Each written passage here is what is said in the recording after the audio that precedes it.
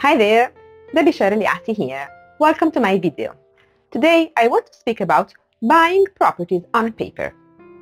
I give advice to people who want to buy properties in Israel on paper or second-hand apartments.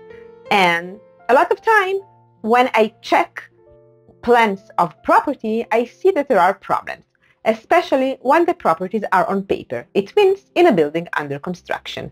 What happens is that a lot of times this plan is not accurate, and a lot of times you will see that the furniture is not in scale. It's not proportional to the dimensions of the room. And this is what I want to show you now in my computer. So come with me and have a look. Here we can see a master bedroom in a plan of a building on paper. So here we have the door, here we have the bedroom, a closet, another door to the master bathroom, and a third door to the balcony. Everything seems to be okay. The dimensions of the room are 3.85, that is this side, by 2.82, that it is this one. But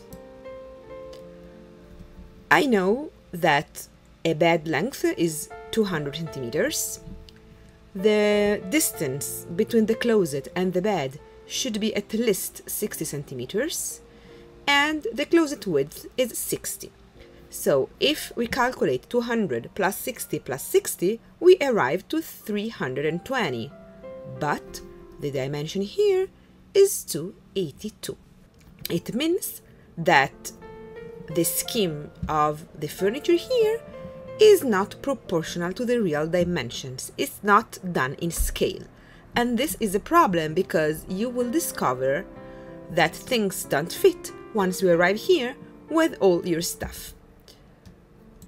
Let's see the schemes of the furniture in the correct sizes. So we have the bed, you can see here, and the closet.